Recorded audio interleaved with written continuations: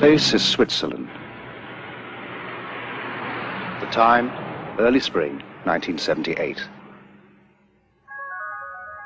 An unusual team of people makes its way to a secret rendezvous. Their goal, a tiny mountain village named Schmidt-Rutti. Head of the team is Lee Elders. Based in Phoenix, Arizona, he runs a company called Intercept that deals in industrial counter-espionage.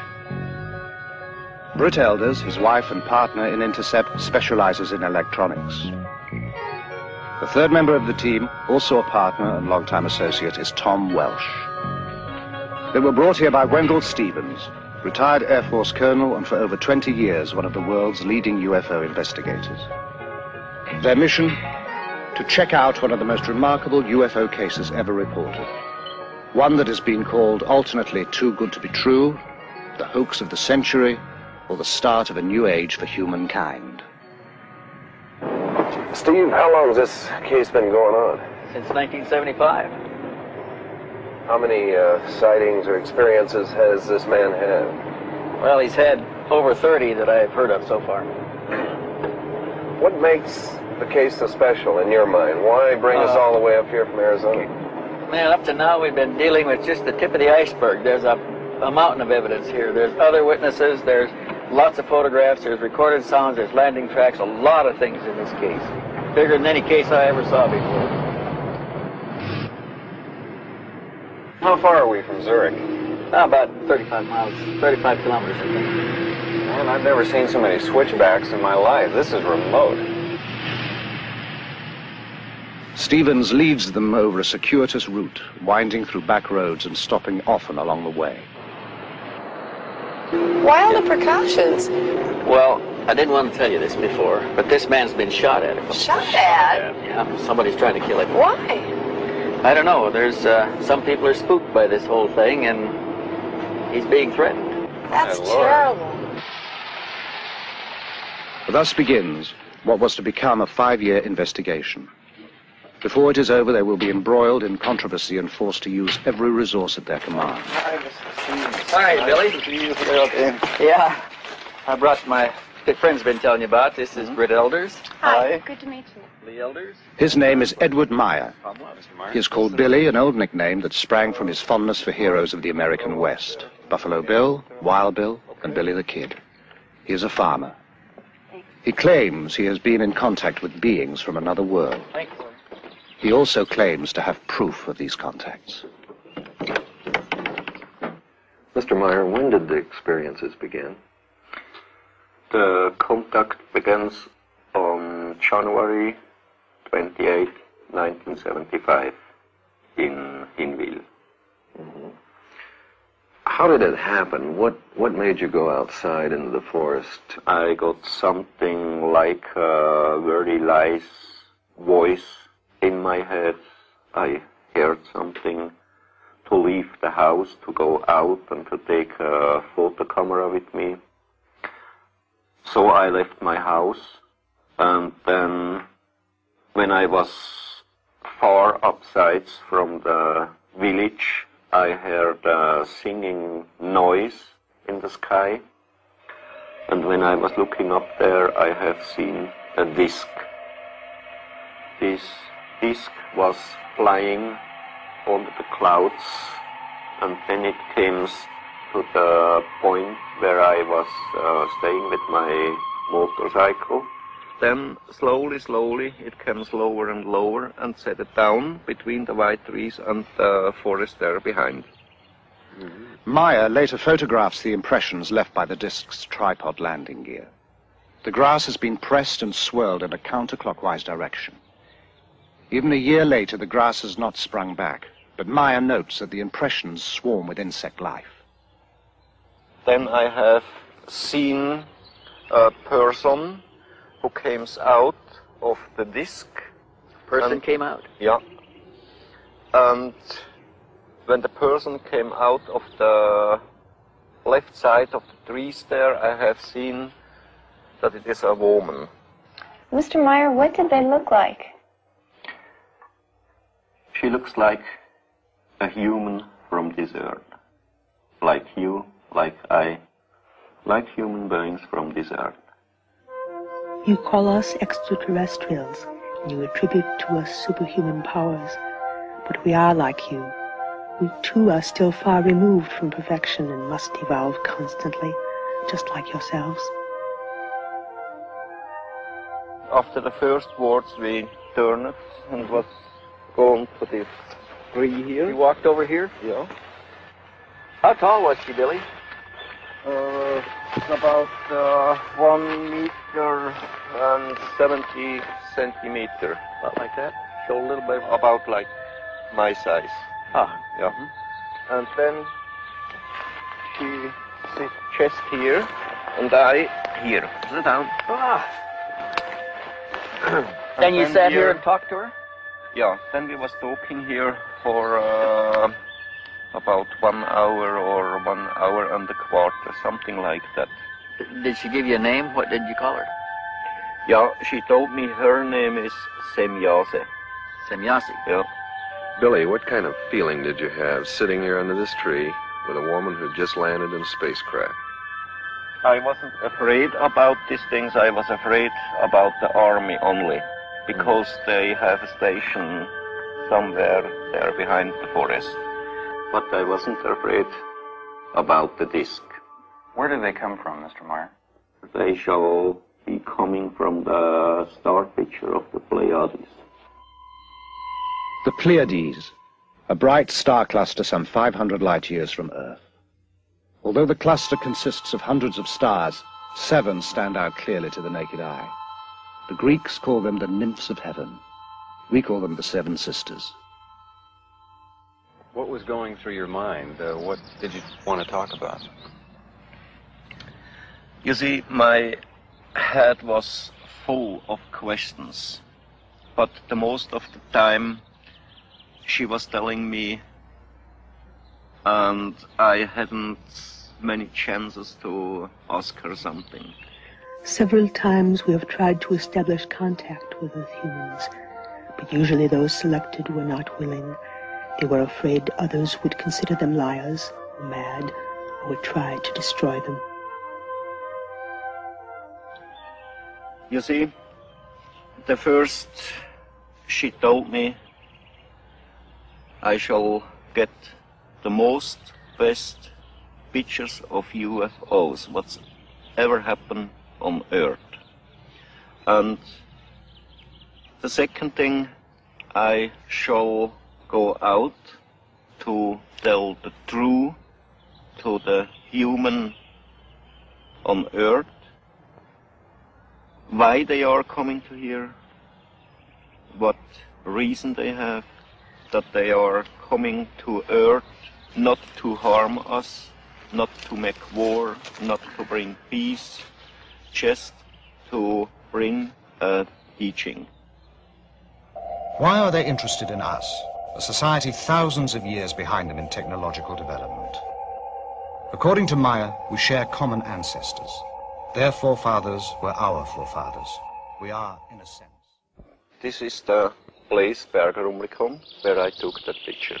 Show us how you took the picture, Billy. Oh. Maya takes the team to other contact sites and demonstrates how he operates his cameras. I have here a small wheel to turn the film, and I can get the picture. Where was the ship exactly when you took it that day? You see, there is standing Wendell. Yes. It was about that place. Hovering above Wendell to some degree, right? Yeah. Uh-huh. You see, on this way I put on my camera. We're taking movies, right? With a film camera on a tripod, Maya can shoot stills with his 35mm camera at the same time. And then I can start to film. Here I got the movie when was the ship hanging there up, and when it after was jumping by side. Jumped? Yes, jumped. It jumped away nearly so fast than the speed of light. By jumping, Maya means the ship disappears and reappears. Each time I got electrical hit when the ship was jumping, and at later time they told me there shall be a very strong power field electrical power field, and from that out I always got the electrical hit. By electrical hit, Meyer means an electric shock. He also noted a light shift at each event. Billy, how many sightings have you had here? On this place I had one... Meyer takes the investigators to over a dozen sites, describing the craft, which he calls beam ships, and relating the information he says the Pleiadians gave him. Are there any other groups coming here, Billy? How they told me there are each year about 22, 23 different civilizations. They comes to here to work here, study here, visit here. And the other thing, there are, together with the Pleiadians, working here on Earth about 8 other groups. But they not belongs directly to the Pleiadian civilizations. But they work together with the Pleiadians. They work together with the Pleiadians. So there's an association of some kind between the Pleiadians and some others that are also... Yeah, exactly. Yeah. Well, how long have they been coming here? For the past 13,500 years about. 13,000? Yeah. And here we are on the place now where I got the movie picture. You see here, you see there the road, and on the middle of the distance to the road was the ship hanging in the air and bubbling in a very strong wind.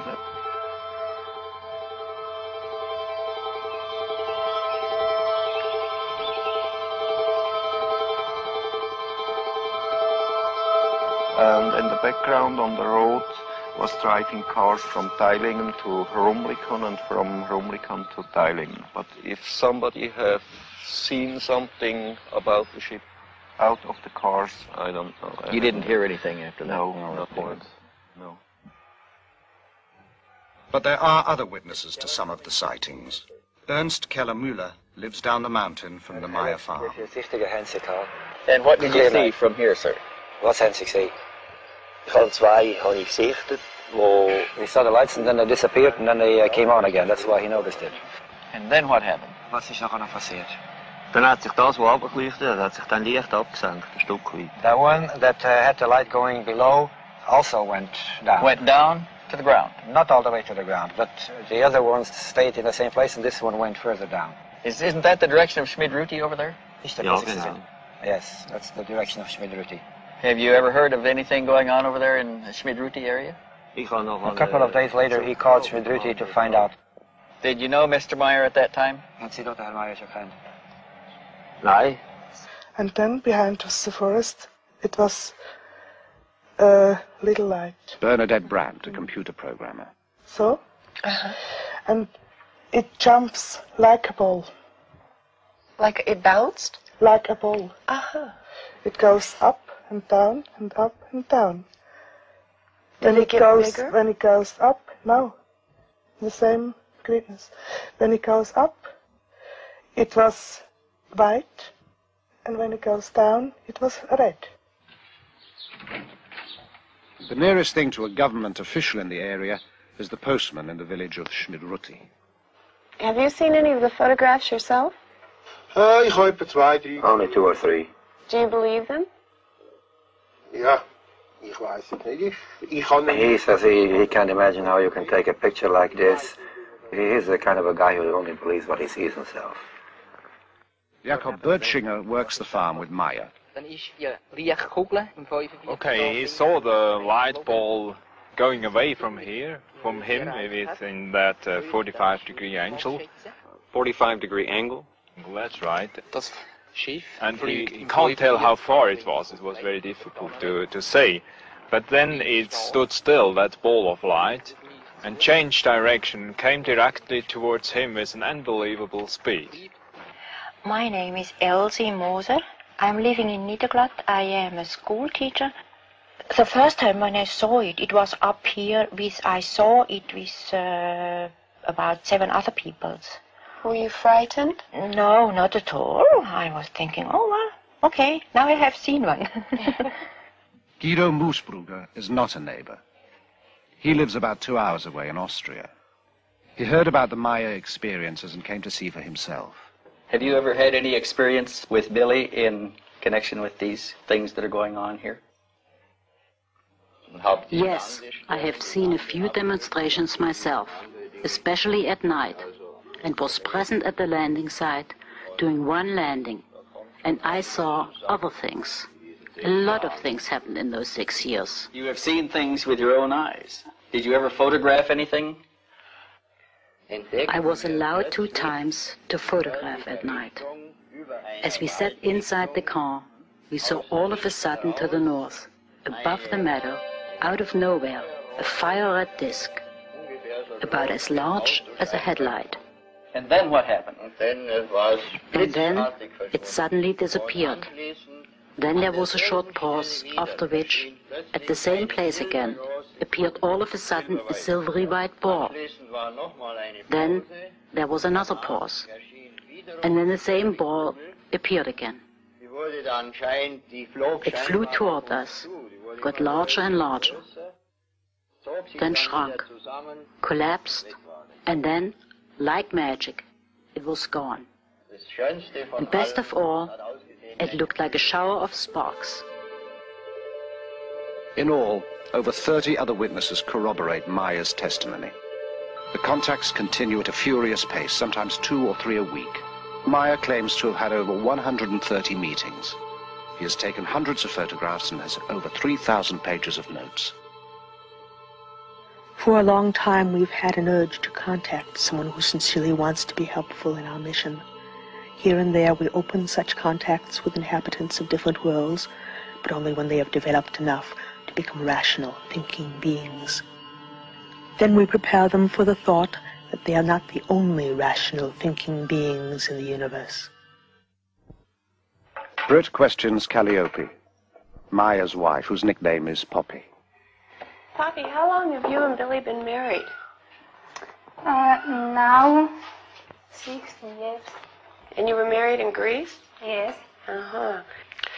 What did you think when Billy first told you about these experiences? Her English shaky, Poppy reverts to German. Ja. Ein bisschen schwierig am Anfang gewesen. It was difficult at the beginning.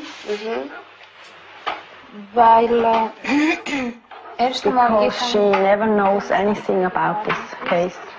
Oh, she didn't know? No. When did she find out? She says Billy takes a long time that her tell her something from the UFO. And then how did you feel about it?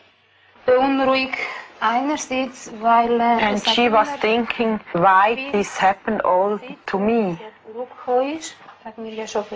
Billy shows her every time the picture that he takes, and so she was knowing about from the picture from the UFO. But she was very critical about this case and asking some questions about all this case, and it was very difficult for Bobby. Were there times when you had just had it up to here and you couldn't? She never was thinking to leaving this whole case, but she was crying and fighting against Billy and against the whole case.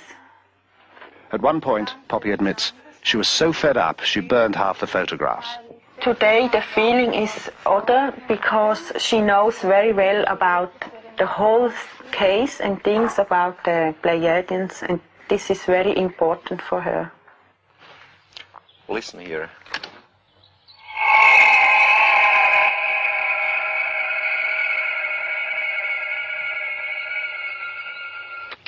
Wow, you recorded that here? My wife recorded this one here, and in the meantime I've been there down where he's standing Lee with the other recorder. You had another recorder down Yes. there. How high was the ship above you? About 60 meters. 60 meters. How far would you estimate it is from here Oh, down there today? I think some 300 meters. The sounds bear no resemblance to anything Stevens has heard before. Maya gives him both tapes for analysis. Overwhelmed by the evidence they have gathered, the team meets to plan the next stage of the investigation. We're getting it all. We'll leave tonight? Yeah. Okay, on Meyer. I think Meyer is a very sincere and honest type person. What do you think, Steve? Has anything changed since you were here? The man seems to be the same, but there's some things changing around him. He's better off. He's got more people around him. More things are happening, but he still is basically sincere. What about the psychological aspects to the man? Do you think it's possible that he's a little schizoid? I mean, it's difficult to tell if what he's saying the Pleiadians are telling him is actually coming from them or coming from him. Well, how do you determine that? Well, we can never prove Too many that other people involved. aspect of the case. Others have seen the same thing. There's a terrific cross-section of people here. You've got a school teacher, you've got a commercial pilot, you've got a businessman, you've got a CPA. They're as good as any average cross-section of society we've got. And they all tested him themselves to their own satisfaction before they ever got this far. Well, I think we ought to go back and throw the book at this one. Everything we can. Top technology, we can get involved. I think we ought to let the chips fall where we may and just see what we find. We're going to run down and say goodbye to Meyer, and we'll tell him goodbye for you. Give him my best. Okay. I'll see you later.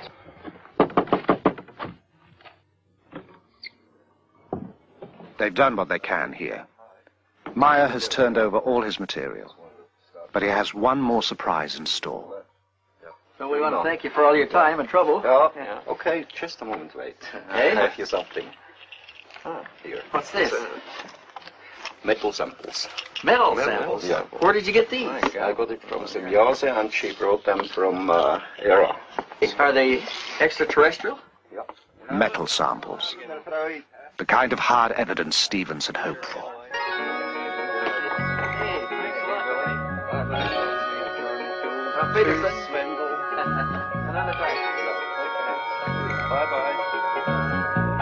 We got the Vogel tape in. Great. Back in Phoenix, the investigators begin to sort out the massive material Meyer gave them. There are hundreds of photographs, the 8mm films, sound tapes of the beam ships and the fragments of metal. They know they will have to call in scientists from a variety of fields to help assess the evidence. The task appears monumental. Thanks, hon. Tom, what about you? Yeah, I'll have one too. Okay. They decide to check the photos first. If these are fake, the rest doesn't matter. Here we have our image. The ground is below. We'll place this on the platen, emulsion side up, in order to focus on the emulsion. The first step involves translating the photographic image into digital information, the language computers can read. We can start this machine from the point which it is at now and scan 500 lines, 500 points per line, at a very small aperture, and watch the result of this scan being placed, digital information, keep in mind, onto a display. All right, over here on our display, we can observe what the densitometer is doing. This microdensitometer is the same one used to help analyze the photos beamed back from space by the U.S. Pioneer mission. And tell it that we want to go 5 microns between each pixel. It will be digitizing a ½ centimeter square, scanning the first lines. The digital information will be sent on for an analysis that will take weeks to complete. Meanwhile, Welch and the elders decide to learn what they can of the history of UFO experiences. But can you give us some more background on this phenomenon? What is this all about? Well, it's not a new thing, Lee. This thing's been going on for a long time. How many sightings have there been? One of the researchers calculated that there may be as many as 70,000 reports in a year, worldwide. Is there anything these sightings have in common? Okay, there are some common things, commonly reported. First of all, they're always accidental. UFO pictures, up to this point at least, are accidental. They happen once, and they're gone. Is there anywhere that they show up more than other areas? Here's some stuff here that began way back. These are documented cases. Some of these are even classics. Photographs. Here's one from Argentina. But this whole thing is full of them. This one is full of them. That's full of them. All of those are full of such cases. In Stevens' files are over 3,500 photographs of UFOs, some from early in this century. Most were single sightings, some observed by several people at the same time. In Perry, Ohio, the whole town watched a UFO at twilight for 30 minutes. In Brazil, a Navy photographer took a series of photos of a UFO flying over his vessel. Observers at NASA have spotted UFOs at our space launches. Tientsin, China, Woonsocket, Rhode Island, Norway, Corsica, Japan, New Jersey. These are among the sightings that are reported. No one can guess how many go unreported. They're pretty much all over the world. I don't think you could pick out a single place and say that there are more UFO sightings there than any other place. It's a worldwide phenomenon, and primitives as well as advanced societies all view them and they see the same things. What's the public's reaction been to all of this? Well, there was a poll made about 3 years ago, I think, where they asked the question, I think the question was, how many people believe that UFOs exist? And this has been a progressive thing. It's been growing. And the last one showed something like 65% of the American population believes that UFOs exist. Why don't they contact our national leaders and land someplace like on the White House lawn? I'm not sure that national leaders haven't been contacted.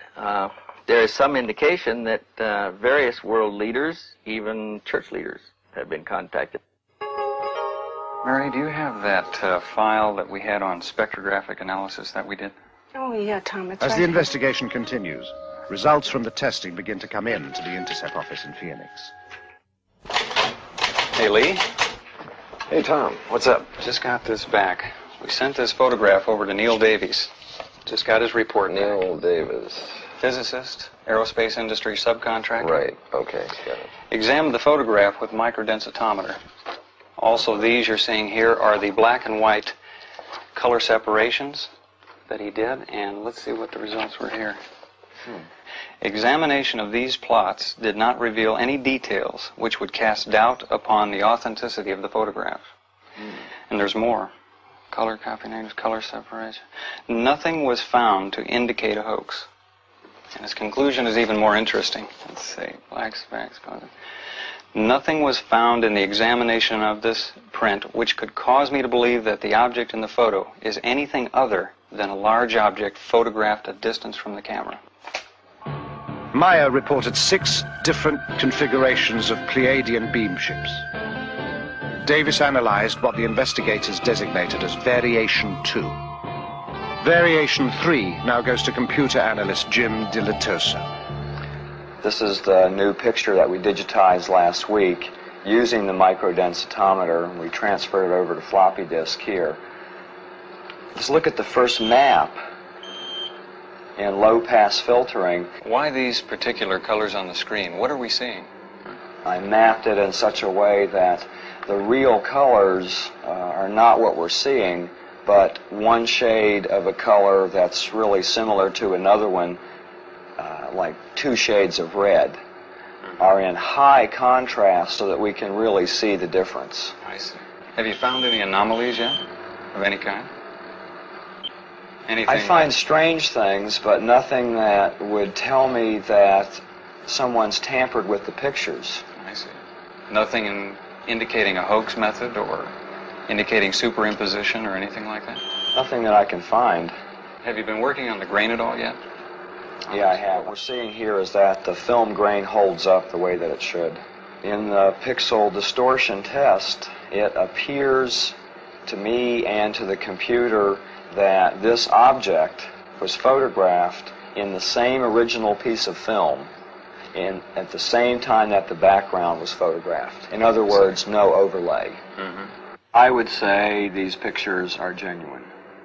Extrapolating from Meyer's accounts, Dilatoso programs the computer to duplicate the lights Meyer observed on the craft. At the moment, he has no explanation for their apparent rotation. Mary, any calls?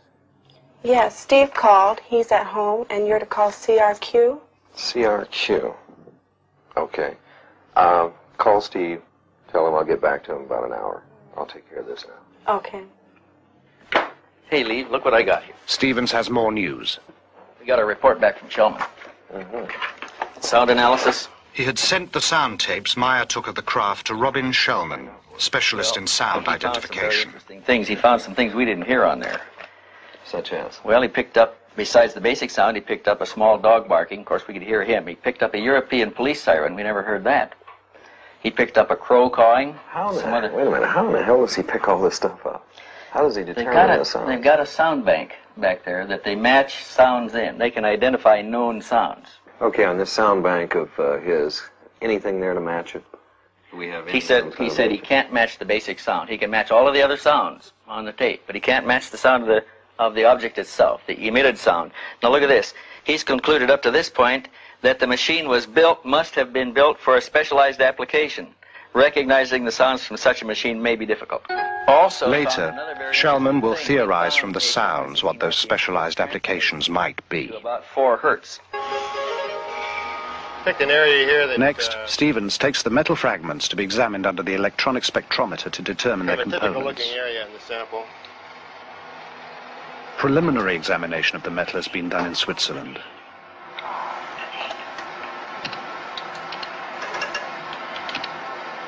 And we've got little marker bars here that we can line up on each peak as they come up. This one indicates we have silver there. Over here, let's see. We've got some copper, small amount of copper. That looks like about all that's in here at the moment. The big band here is silver, though. The big one is silver. Later analysis of other fragments also reveals small amounts of thulium, a rare earth element that is difficult and costly to extract here. This is one of the... Because of the unusual nature of the findings, the fragments are given to chemist Marcel Vogel, an expert in crystalline structures and inventor of many substances used in computer components.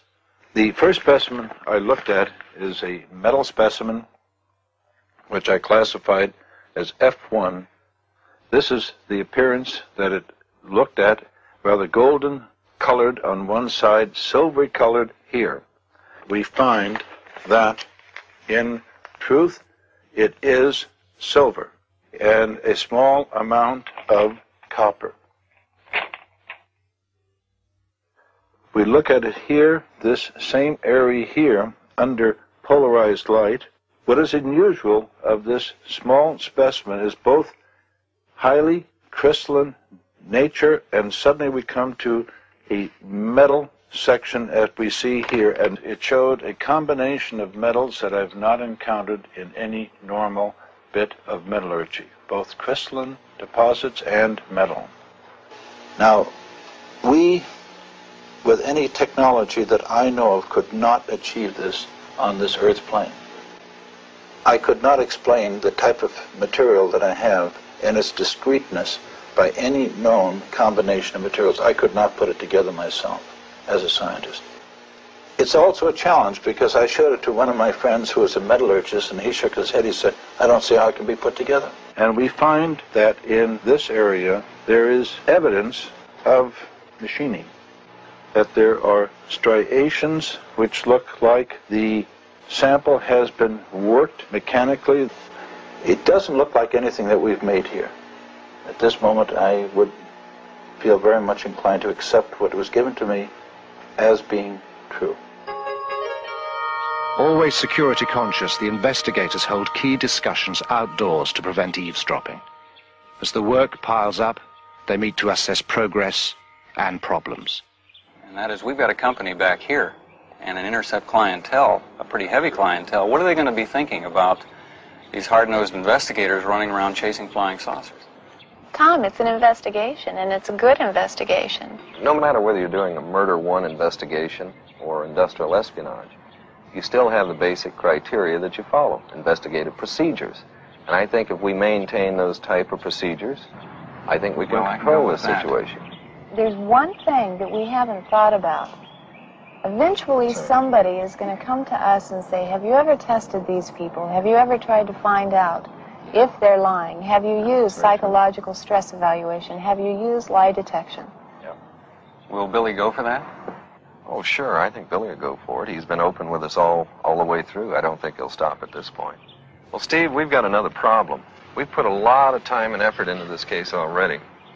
We don't know when it's going to terminate. Well, I want you along. I want to do a real investigation on this, and I want real investigators. Well, what do you guys think? I think we should go for it. Okay, let's hope he's for real. Look, physicists say they're all hoaxes. I've been at this for 20 years. If this is a hoax, there are no real cases. The decision made, the team presses on. Computer analyst Jim Delatoso has some new findings to show Welsh. Let's go back and look at this picture again and get some information about the edges. I've discovered this interesting program for measuring the edges of things and comparing it to all the other edges in the pictures. Based on the relationship of those edges? The width of the edges and the properties in the edges. So we're stretching the data in the edges so we can count how many pixels wide it is. And it's very interesting what happens when you stretch them out, because it becomes very clear. Pixels, these little squares, like building blocks, and pretty easy to count. 6, 7. So this one ranges from 5 to 7 pixels wide, this edge. So we have our range here is from 6 to 8. Now what this tells us in looking at all the edges on the object is, first of all, that it's not a flat piece of plywood hung in the air, or it's not a paste up that was done. It actually has shape to it. And in this case, a very wide range, which has to do with focus. Some of the object is more in focus than other parts of the object, which tells me right off at that point that we're dealing with something of size to it. With all the data they have amassed, the investigators have also come up with a lot of new questions. While they debate the necessity for another trip to Switzerland, a sudden crisis jolts them into a decision. There has been a phone call from Maya. Halfway between Phoenix, where the intercept offices are located, and Tucson, where Stevens lives, a spire of rock rises out of the desert floor. Part of the rim of a long-extinct volcano, Picacho Peak is noted locally as the site where the last battle of the Civil War was fought. It is here that Lee Elders and Stevens meet when necessary, again, far from curious ears. This time, Elders brings a disturbing message, one that will add a new urgency to their work. Hey, Lee, what's up? Hey, Steve, how are you? Good. What's going on? Oh, God, we've got some problems. Problems? Yeah, I just talked to Billy today, and someone tried to kidnap his daughter. What? Nina? Nina, right. God. Billy got there in time. It was two men. They were in a car. They used a knife. They tried to force her into the car. What about Nina? Is she all right? She's fine. No problems. He fired at one of them, and they escaped. No, they haven't identified any of them yet. The police are working on it, as I understand it. This happens to people. We've had it happen before. Other cases. We're going to set up some security measures over there. Get a trail on these people. And I agree. We got to do something to take the energy out of this. Yeah, we do. We're going to go back. You want to go? When can we go? Very soon.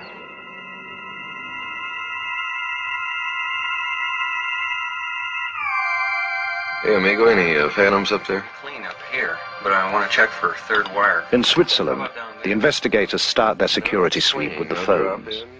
No infinities? Everything looks all right. I tell you what, we better run a TDR up the hill, though, see if anything's hanging on the line. What do you think about, what can we do with the people? We've got to do something. There's two things we've got to do with them. One is we've got to get them to change the patterns, primarily Billy. Change their movements, change their patterns.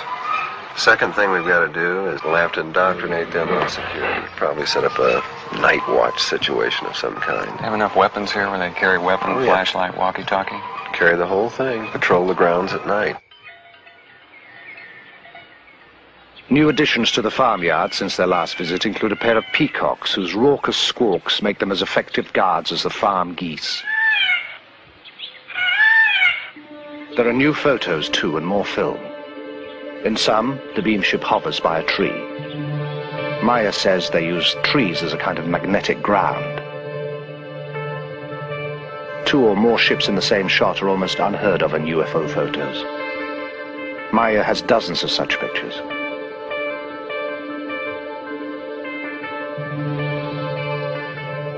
Ships below a horizon line, such as a hill, are even rarer.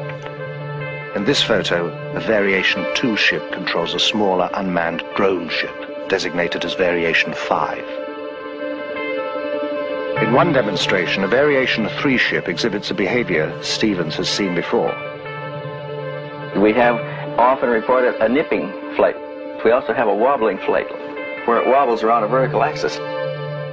The bobbing effect, Meyer explains, is due to the ship riding the waves of the Earth's magnetic field, much as a boat on the ocean.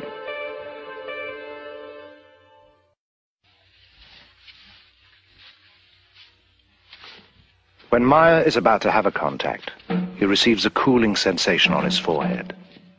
The communication is telepathic. He prepares carefully.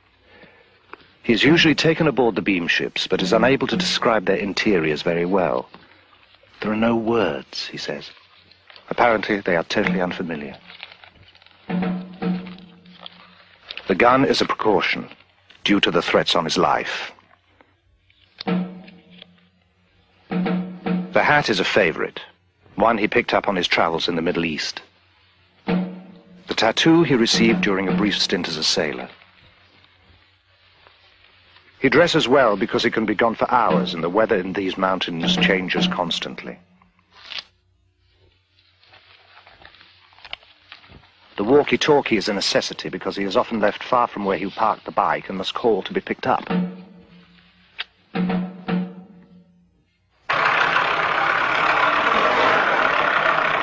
Meyer feels the Pleiadians can communicate with him because his vibrations, the natural frequencies of his mind, are compatible with theirs. Each human on Earth and each human over the whole universe has different vibrations.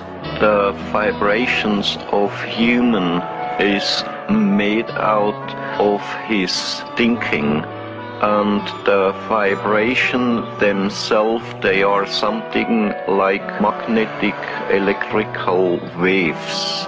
And they are turning from human to human, from planet to planet, and over the whole space of the universe.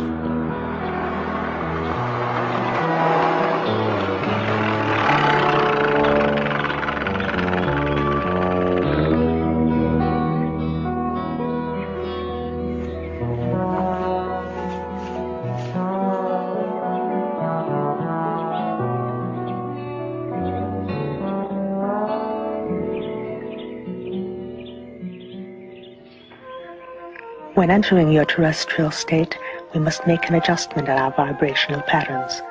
It is similar to you adjusting the fine-tuning on your communications devices. In our case, it allows for the clear perception necessary for an exchange to take place. You see, this around this area where I took several rolls of films. And this picture here, I took over there. What size is that ship, Billy? They told me it's 7 meters. One of the most frequent spots for the contacts is Obersadeleg, a wide valley just 10 minutes from the farm at Schmidruti. Here, Meyer took one of his most spectacular series of photographs. Between both roads. And you can see here these lighty trees here. That's there up. And here on the left side, this hill. What's happened there behind. And the trees here down, it's that one there. Yeah. Okay, then is this, where did this come in? This picture I took there, if you go left side a little bit, here, if you go down, like this way here. The beam ship stayed in the area for almost 20 minutes, flying slowly, often skimming the treetops, sometimes just hovering in place. And the ship was a little behind them when I took this picture. And just now the trees are growing up in the last months. They are about 1.5 or 2 meter higher than at the time when I took this picture. Then where did it move? It left that place to the left side. Something like... Yeah. Like this. And then it was moving over there. You see here the small tree where it's happened there. And this one, that's that there. Did it come across in front of the trees like this? Yes, yes. And you can see there behind, left side of this one, this tree, the higher one there. Yeah. And after this picture, I got the other one to that position there. Further over? Yeah. Wait a minute, I think we got another one in here now. Yeah. The one in between there, right? I had to go back a little bit, there down, and from there I took the picture. That's the tree, there down, what you can see. The investigators are impressed by the vastness of the valley, the steep drops and the obvious difficulty of hanging models from anywhere to fake the pictures. The stunning clarity of the pictures and the accessibility of the site gives the investigators the chance to put the photos through another test. Billy, we're using this to measure distance. It's the latest in infrared measuring devices. It's actually a small computer. It's made by Wild Heerbrugg here in Switzerland. And what we're trying to do here, Lee is up there with the reflector. And what this will do is send infrared light out and reflect out of that reflector back here. And this will rapidly tell us the distance and will also tell us how much higher or lower he is. That's about where you're standing, right there. That's right, the place, yes. Okay, we'll go to on systems. Yes, we've got 1,262 feet, 0.85. The precise measurements and photos are fed into the computer. The edges of known objects, such as the trees and the hills, are translated into pixels. Since these measurements are known, the number of pixels in the edge of the unknown object, the craft, gives its distance.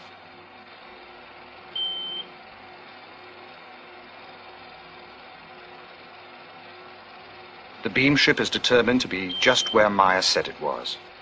Simple triangulation then gives its size, 7 meters, or about 21 feet in diameter. Ellie, how many sightings? By now, the investigators have made over a dozen trips to Switzerland. The case takes up more and more of their time and taxes their ingenuity.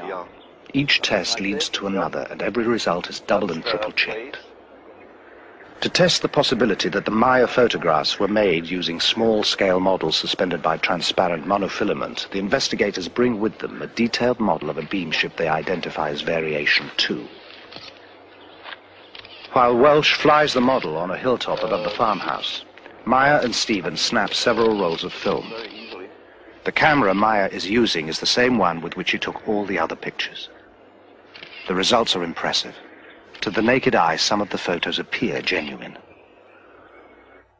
Those photographs, they're interesting. They look pretty good. Pretty good. I saw one difference in them, and that was that those models look white. They don't reflect that silver gleam like the pictures that Billy had. You want to look at the focus in them, Dave. Hi, guys. What's Hey, Tom, what how are are you you? talking about? The pictures. Oh, yeah. Some of them looked pretty bad, but some of them look pretty good. I think we ought to test them. Pictures of the model are not all that good.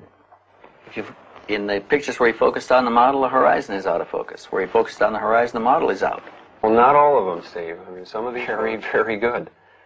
We should put them in there for comparative testing under computer analysis. We've got to have that comparison. Frankly, this could be a scam. So when we look at models, there's a variety of things that are different than when we look at photographs of these objects. Load in some colors first. That object right there is solid. It's one solid color.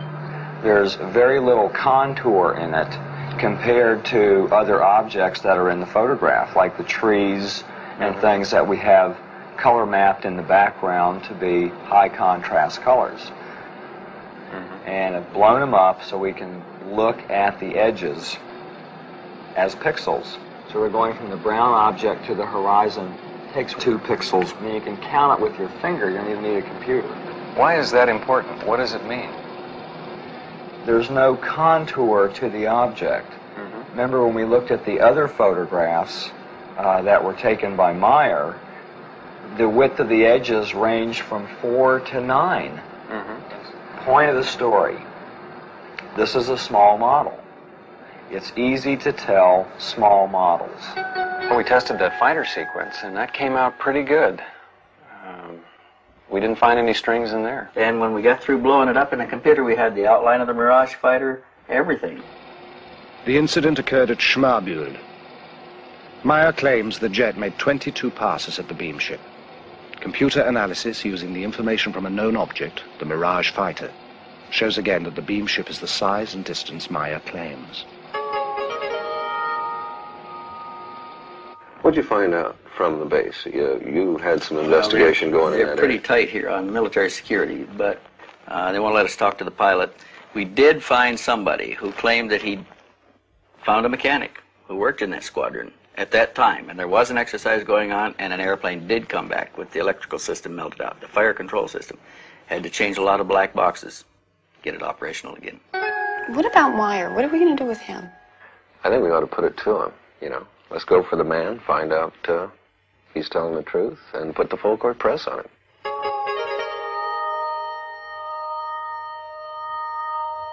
How do they contact you, Billy? How do you know to go out and meet him? Yeah, that's a simple way. If I hear the order in my head to go to a contact, then I leave the house or just the place where I stay at the moment, and then they will guide me to the place where they pick up me. Well, let me ask a question. Why you? You see, and I can work together with them because I understand to close up my earth body vibrations. See, Billy's explained to me before that they perceive in Earth humanity all the vibrations of lust, envy, greed, avarice, all of the things that make us dense, and it gives us a heavy vibration that they react to as a bad smell. In fact, he's even mentioned that they call it the auric stench of Earth humanity, and it's discomforting to them. It gives them problems. It makes them sick to stay in their presence When he long. closes up his vibrations, are we talking about an altered state of some sort, like alpha, beta, or theta, as far as the consciousness is concerned? In a way, it's like meditation. He rids himself of all of the unpleasant aspects of Earth life. But Billy, the vibration of the Earth human. You say they're advanced technologically. How far ahead of us advanced are they? They are about 3,500 years in their experiences about technology, far out from our level. And they study us because we represent an earlier stage of their own evolution. Yeah. You know, they had a war, they had trouble together, they was fighting together, and they needed a very, very long time to get peace under themselves. They made a very interesting observation at one point. They said that if we could now concentrate Earth's energies and resources, we could achieve all that they can do now in about 300 years of our time. Yeah. If you've been in the ship, why not photographs inside of the Pleiadians themselves? It's impossible to make it, because there are powers inside, they always break the film. He's taken a number of rolls of film, and when they're developed, they're usually black. If they've got anything, it's wavy lines through it. So you're I lose it so hundreds of films. Why are they here now, and what do they want? You see, they don't come here to harm us. They don't come to start trouble here or war or to overtake the earth in their ruling. They just see us here as their little brothers or something like that. And they want to bring the real teaching of the natural life and of the spiritual belonging, spiritual teaching, spiritual life, and all this. But they must want something from us. They just want nothing. Nothing. You see, for the human on earth, it's impossible to believe this, but that's really the truth. They just want nothing from the humans on earth. The session goes on for hours. To every question, Maya has an answer. The investigators are unable to shake him or to find flaws in his story. In Phoenix, Dilatoso comes up with a startling new discovery. We're getting into a really interesting area in these pictures. We don't really have to test every picture anymore to see if it's a real picture or not. We can't find anything that tells us it's a hoax, so let's start looking for things that are interesting from picture to picture. Look at the color here. It seems to contour to the shape of the craft. Have you seen this in a lot of the other photographs? In the Meyer case. Look at the bottom here. On what's down here, it stops right in the horizon. With the coincidence of it follows this line in the craft, and it follows that line in the craft, and it follows parallel right underneath the bottom there, and we find it in half of the other pictures, I think it means something. You think it's something that we're not seeing in the photograph with our eyes? We get some kind of an aura, whether it's infrared, thermal energy, as yet I don't know. I think that craft is putting out a force field. The team had shown the Maya material to a variety of experts in an attempt to learn if any of it could be duplicated. They estimated it would require expertise in at least a dozen different fields, including metallurgy, astronomy, ancient history, and psychology. The panel concluded it would take over 10,000 man-hours and cost in excess of $1 million to duplicate the evidence Maya has. At that, the computer could still spot any fabrication. When we bought this center here, it was a picture like at the World War II end, and when we bought it, nobody of us had any money. We was working practically day and night for several years, many times 22, 23 hours a day. And so we built up everything here up on the land, and so it grows slowly, but it's all real, our handwork.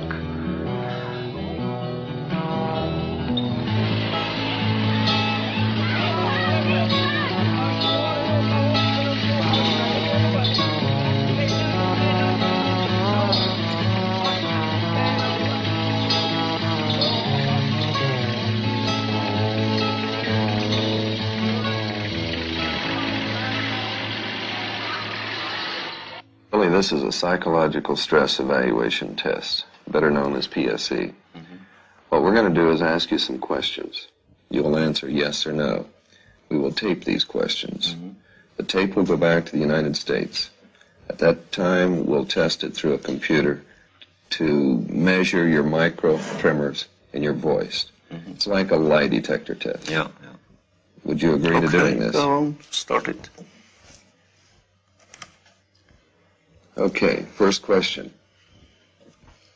Is your name Edward Meyer? Yes. Could you speak a little louder, please? Are you wearing a shirt? Yes. Do you live in Switzerland? Yes. Have you taken photographs of Palladian spacecraft? Yes. Do you ride your moped? Yes. Do you receive your mail at Schmidt-Rudy?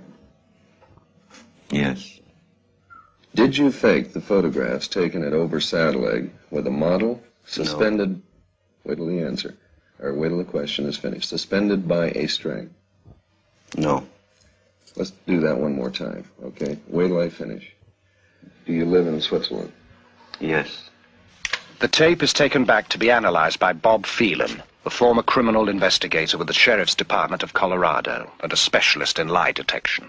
Was also a yes answer. Number 3, do you live in Switzerland? Yes, he lives in Switzerland. There's enough stress here to indicate that probably isn't where he prefers to live, or he's lived someplace else. Question 4 was the first relevant question you asked him, is have you taken the photographs of spacecraft? His answer was yes. He's being extremely forceful, though not deceptive. my opinion on that particular question is that he's being as truthful as possible. Number 7 was the second relevant question you asked him, and he answered right on top of the question. And the person asking the question had asked him to answer the question again, and then he asked the question again. The stress levels between the two diminished the second time that the question was asked, which is not indicative of deception, because stress builds in a deceptive pattern. It doesn't diminish. If it was a deceptive answer, the stress would then increase, not decrease. Now, something was extremely interesting to me was the 8th question you asked him on, do you drink coffee? And for some reason, he's more stressful on the statement about coffee than he is about the picture of the spacecraft.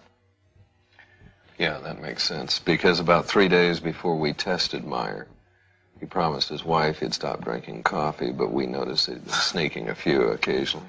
Okay, that could probably be the account for it then.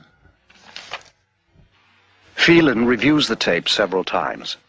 He can find no evidence of deception in the statements about Meyer's experiences. Much of Meyer's film has been lost or stolen, but the remaining sequences are, as promised, the most astonishing ever released. In one demonstration, the beam ship flies around a tree, which can be seen to sway in the backwash.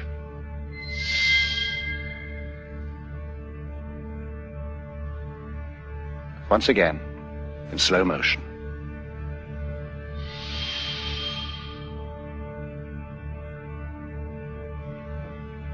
Even slower.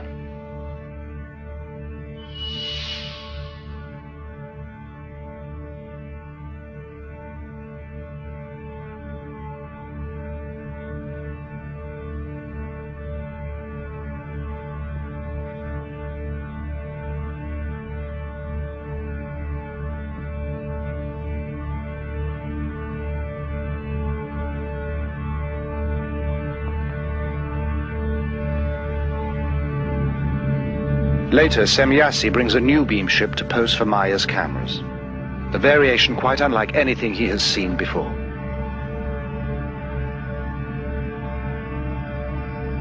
She explains, as best he can understand it, the function of the spheres for propulsion of the craft in interstellar travel. The sound of the new beam ship shows marked differences to the sounds of the other variation craft. Meyer tapes these as well. The tapes are taken to electronics consultant Niels Rognerud and sound engineer Steve Ambrose for examination. We have two pieces of equipment. One measures the signal we're listening to in the time domain, the top one here. And the bottom one is measuring the frequency components of the signal.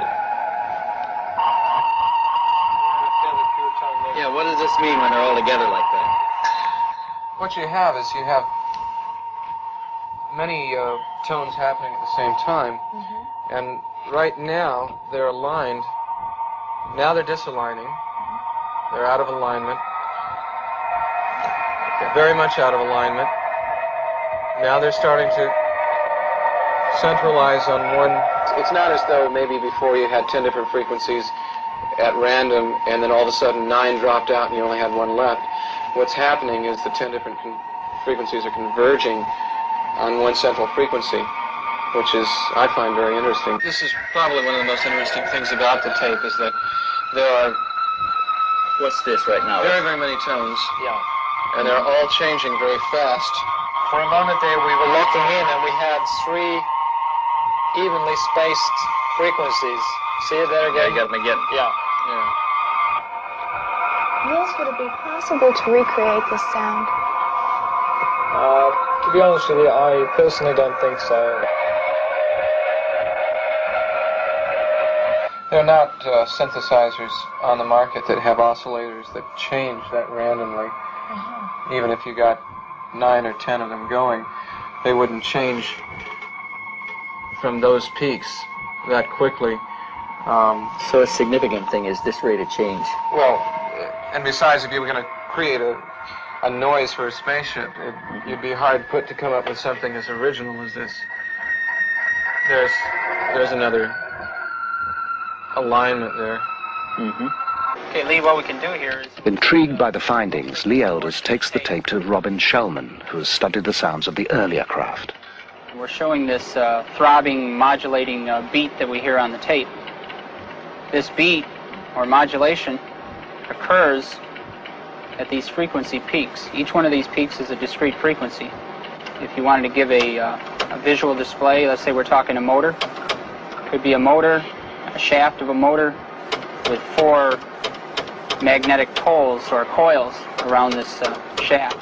The curious thing about this, it changes from 4 to 5, 6, 7, all the way up to a number that is difficult to discern. At a certain point, you're going to generate a certain amount of magnetism. And then later on, you want a stronger field, well, you're going to select 8 fields. All right, now you're going to hear 8 pulses on the tape. And then later on, you want a stronger field, you can select 16, 32.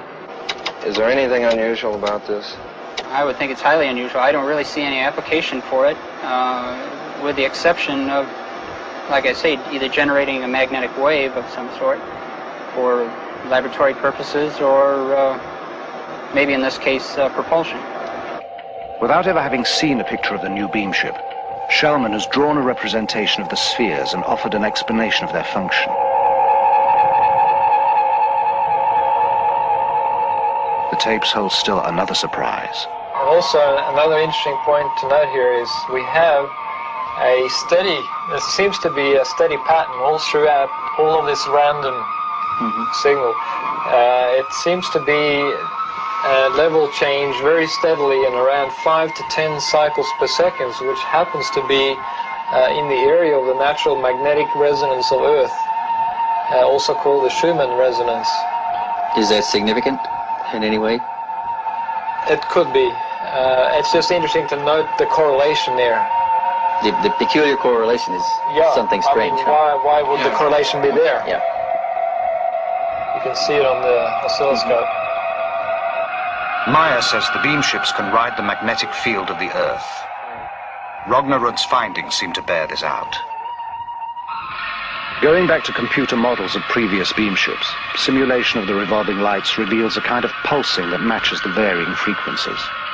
Analyst Jim Dilatoso is convinced that the sound and light frequencies are related.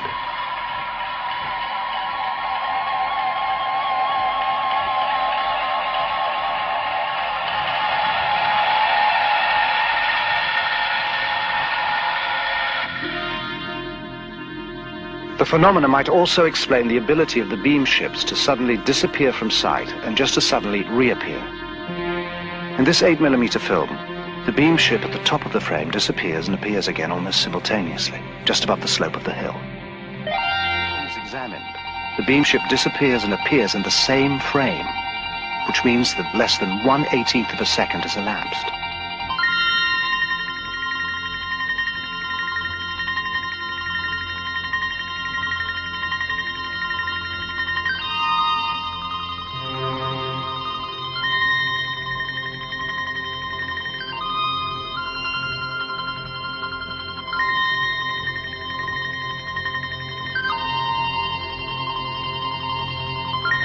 In order to complete their background research, the elders visit Scotland to talk with John McVeigh, a member of the Royal Society of Astronomers, and a published authority on the structure of the universe and the possibility of interstellar travel.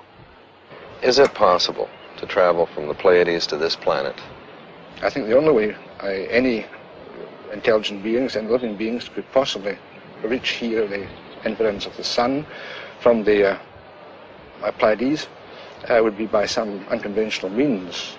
Probably by hyperspace. One can use this term now a bit more freely because it has kind of scientific significance now.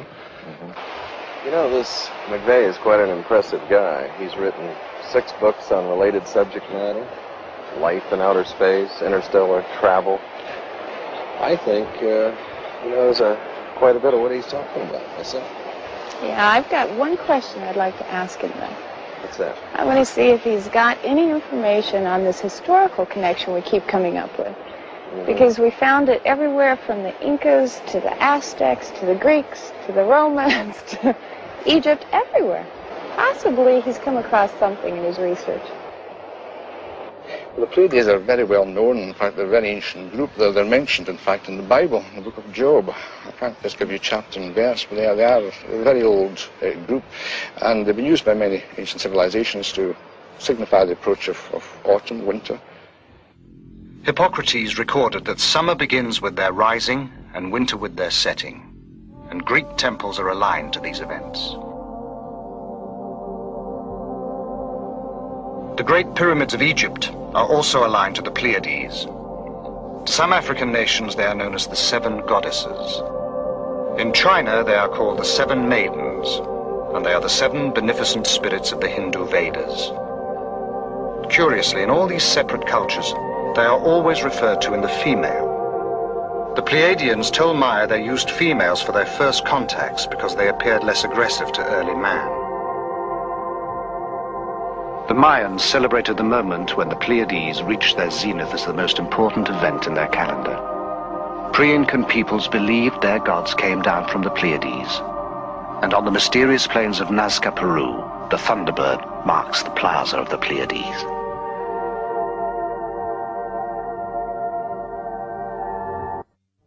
In other cultures, the cluster is regarded as the place of God's house, the center of heaven.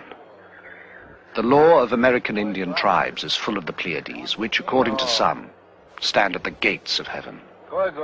Historian John M. Hula, a Kiowa Indian, relates one story that survives to this day. It is tied to Devil's Tower in Wyoming. This mountain here, Kiowas lived in this area, and we call it the Old Tie. Kiowas camped through here, winter camp. And these children were playing. They playing and they were running along this ledge over here. A giant bear came out of the woods and chased these children. The 7 children, seven sisters, we call them. And they came to this one ledge here. And the children got on top of it. This ledge began to grow. It grew out of the ground.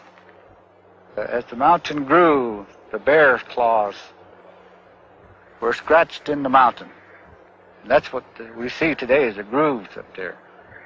And from there, the 7 sisters went on up into the sky.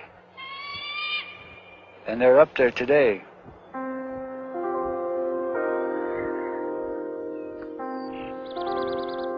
The Pleiadians today, they wasn't created and born on the Pleiadian planets.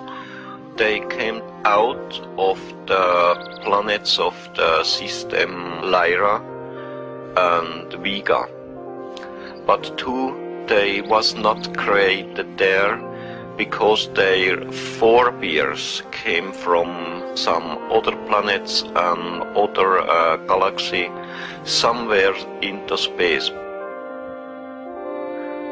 Those space travelers who were the ancestors of Earth races came from star systems differing from yours in many respects. When these ancestors came to your planet too, there were already humans developing here.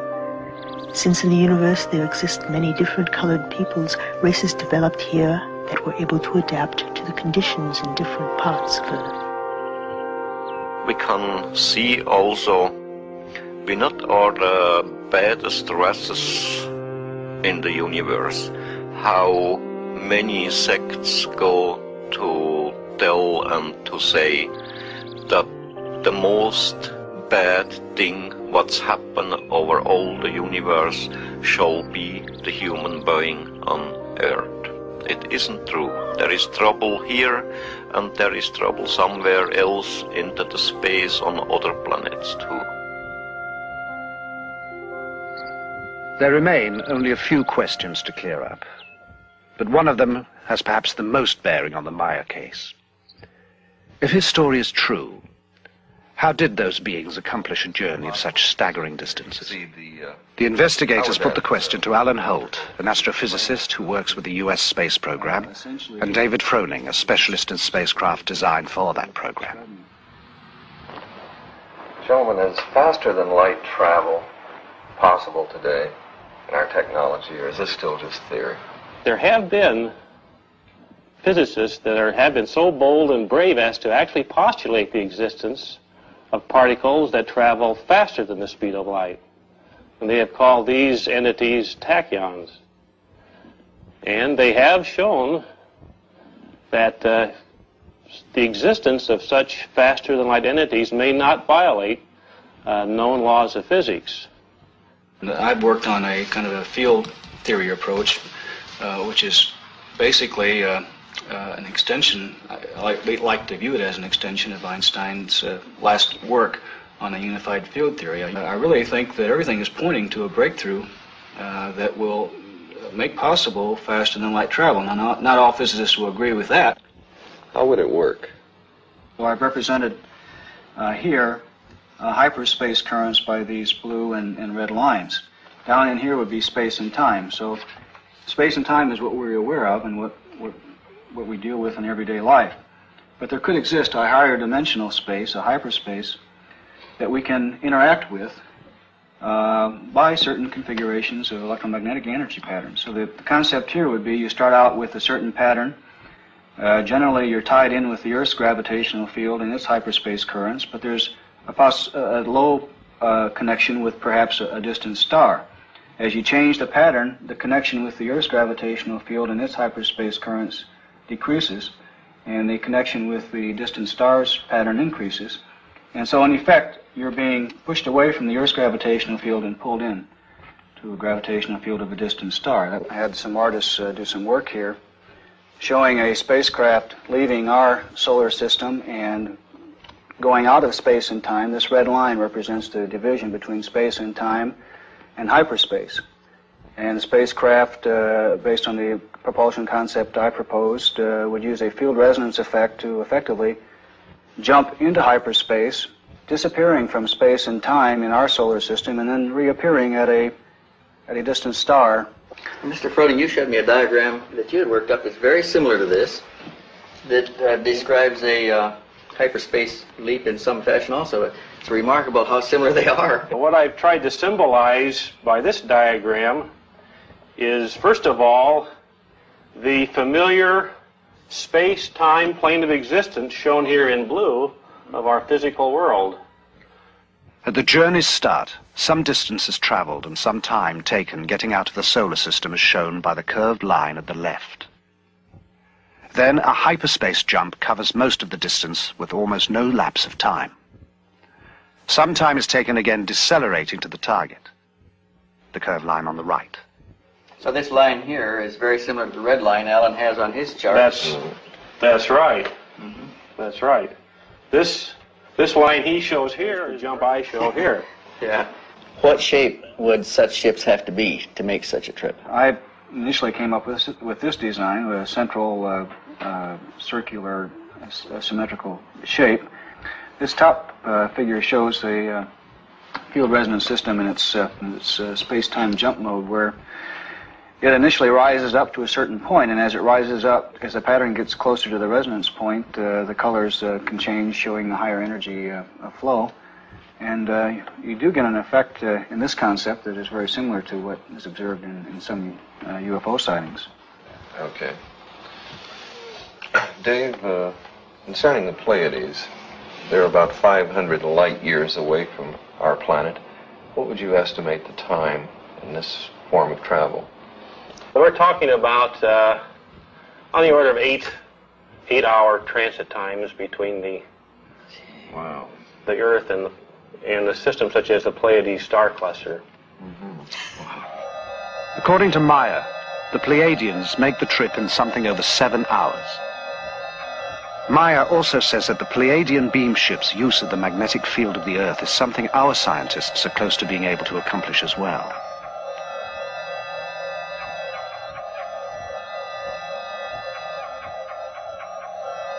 Using this information, the computer is able to project from one series of Maya photographs the flight path of the beam ships in the Earth's magnetic field.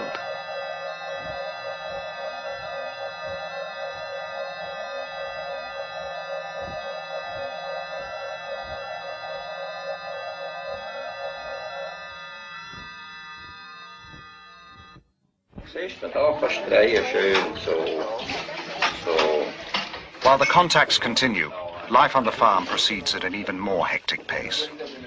To help free Maya, volunteers take on a lot of the routine work. But their very presence, their questions, even their enthusiasm create as much strain as they relieve.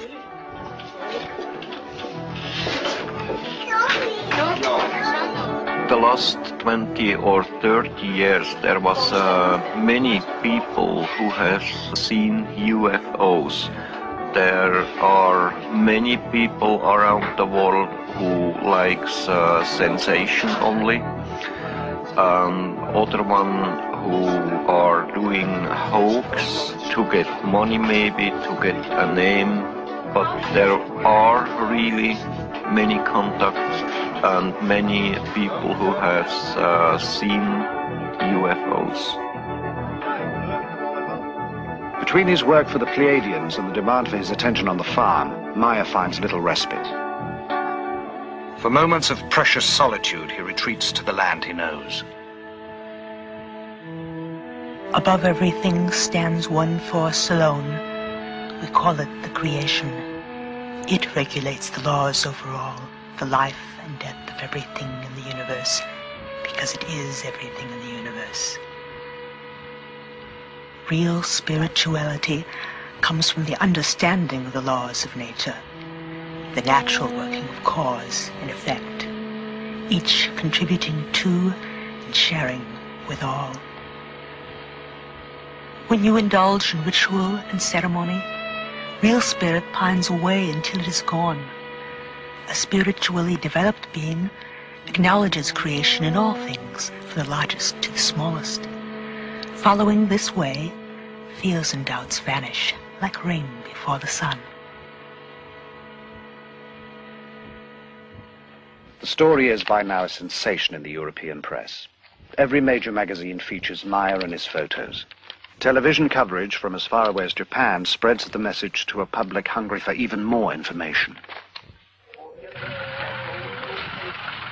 The quiet farm is suddenly a mecca, inundated with visitors eager to meet Maya, see the photos, hear his experiences firsthand.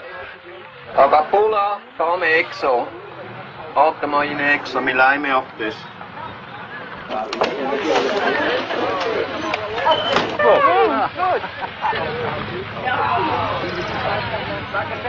But Maya cannot refuse anyone.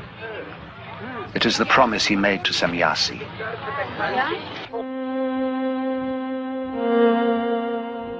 You have whole organizations which investigate our beam ships, but they have little material which is really authentic.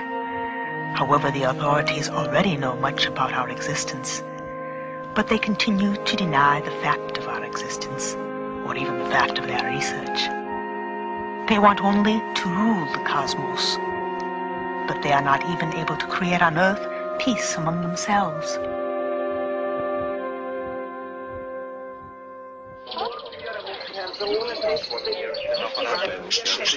Many of those who come seek answers, assurance, even the promise that someone or something will save us.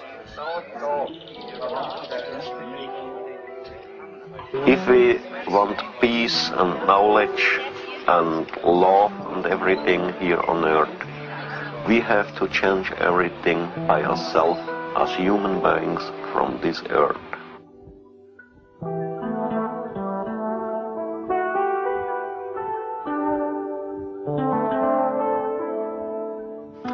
And you are... Despite a severe language barrier on both sides, Britt Elders has grown close to the Maya children.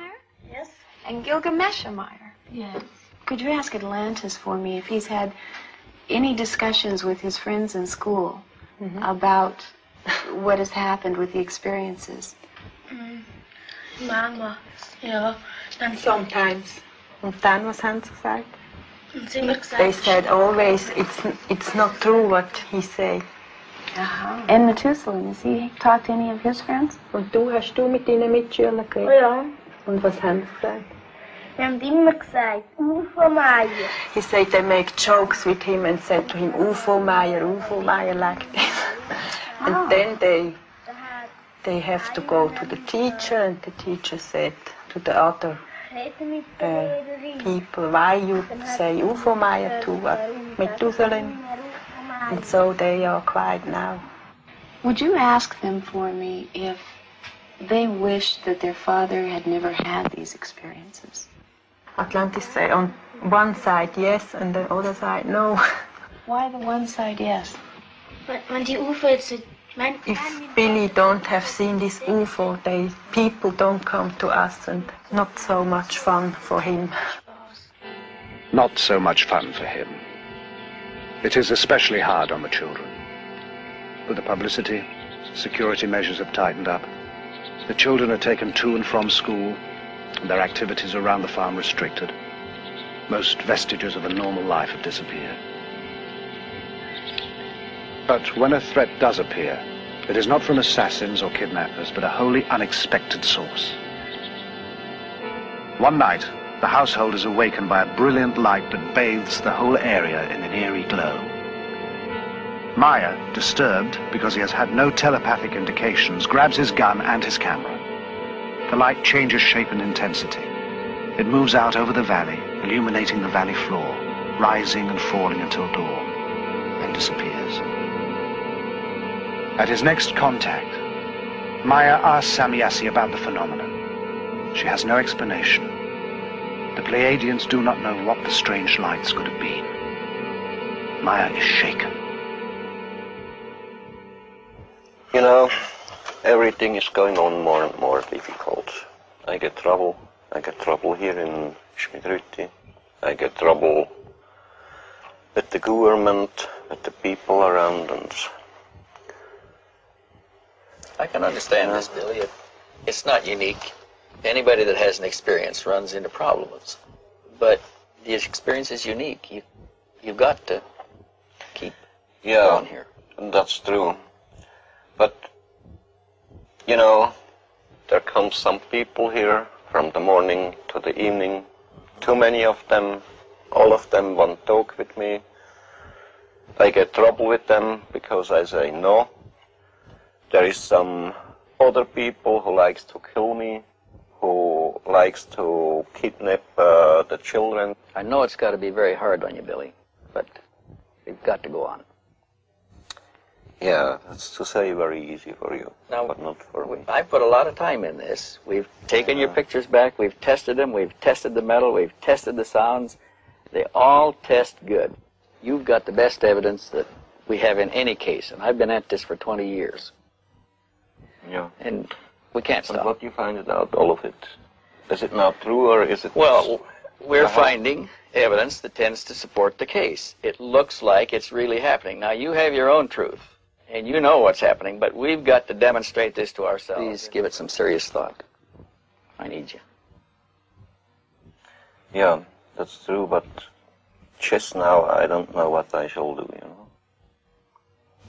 I'm down. My nerves are flying crazy.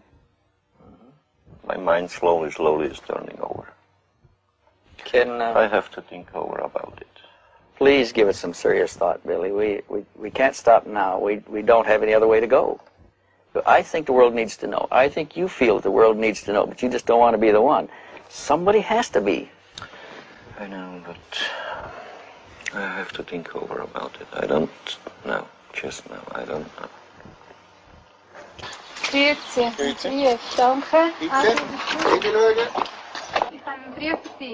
At the bottom of despair, an incident occurs that will reaffirm Maya's faith and give him the inspiration to go on.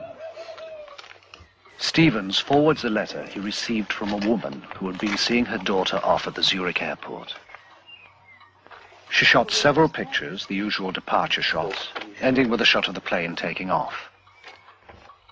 When it was developed, an object she had not noticed in the viewfinder of the camera had been captured on film. From the configuration, Maya recognizes it as one of the Pleiadian beam ships. Now he knows he is neither insane nor alone. For myself, I don't worry. I know the people over all the world calls me sometimes foolish, but too there is some other people who is thinking a little bit, there is other people who is thinking much, and then I don't worry if some of them calls me foolish or mad. Then I think it's very necessary to fulfill my mission, and I don't care about my health, I don't care about my life. If I have to lose my health or my life in fulfilling of my mission, then I have it to do.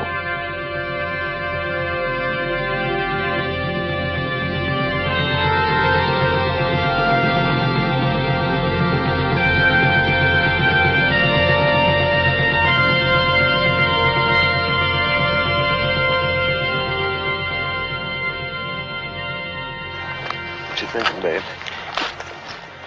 Oh, I was just trying to figure out how many times we've been here between the four of us.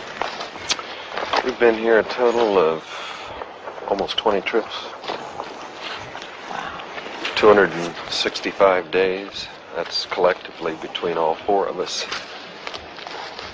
And we're still searching. But I don't think there's much more we can do in the investigation end of it. I think it's pretty tight. I agree with you. I think we've reached our limit as far as an investigation is concerned. I think maybe now what we should think about doing is telling other people what we've done in the investigation and what we've found. Try to take some of the stigma off of it. I think we should talk about it and let everybody make their own decisions. Yeah. Ready to go home? Just about. Okay, wir sind heute also zusammengekommen, weil ich Bericht bekommen habe vom Lee. The investigators are anxious to release their findings.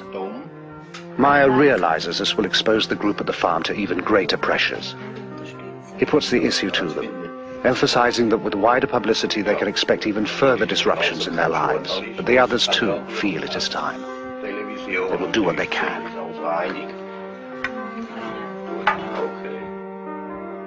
Why here? Why in this tiny, quiet, ordered country known till now for clocks and cheese? A banking center, aggressively neutral, a winter and summer resort. Nothing about Switzerland seems to indicate the choice. Except Maya is here. Pleiadians told me if I like, I can go with them to the Pleiadi, to stay there, to spend my life there. But the Earth, it's a very lovely and nice planet, and the humans here on Earth, they are not better and not better than on another planet. My hopes and my dreams, they are very simple.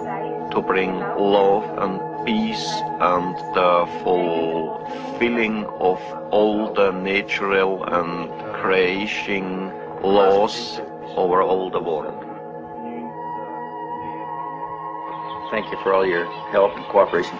Don't mention about all that. Thanks for working with us. Everything. If we've given you a bad time, we apologize, but that's strictly been for the sake of the investigation, okay? I hope you'll go on to work everything. We're going to look into it good. Yeah. We'll let you know. Well, we'll see you later. Bye bye, Brit. Good journey. Bye bye, Tom. See you Good again. flight. So long, Cheers. Billy. Well, Yeah. Bye-bye. Kelly, it's been a pleasure. bye bye, Lee. Yeah. Lee, just a moment. They still comes. They are working here together with us. They don't leave so early, they will stay here for the next couple of years. So, they are among us now, watching, perhaps waiting for us to join them.